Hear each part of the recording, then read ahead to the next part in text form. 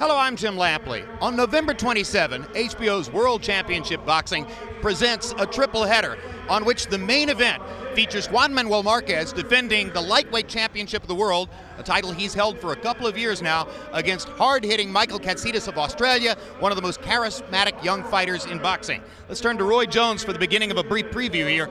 Roy, what's your take on Juan Manuel Marquez and what he has left in the latter stages of his career? You know, Juan Marquez is a guy who has fought everybody. He fought all of the great fighters. He didn't care who it was, when it was, how it was. If it was a fight to be fought close to his weight class, he fought it, including his last fight against Floyd Mayweather.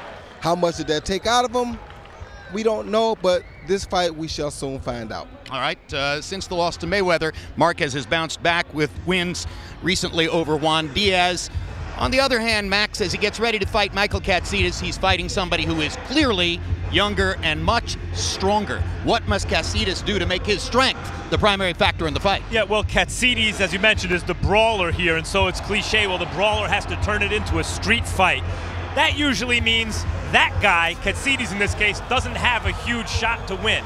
But in Katsidis' case, he did look, when he was first coming up, like a guy who was physically hard enough and strong-willed enough to actually impose his physicality, if you will, on fights, and he often did so successfully.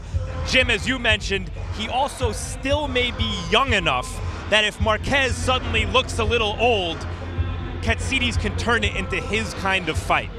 It'll be the main event on an HBO's World Championship Boxing triple header, November 27, on which you'll also see welterweight Berto against Hernandez and featherweight star Celestino Caballero against Jason Litzau.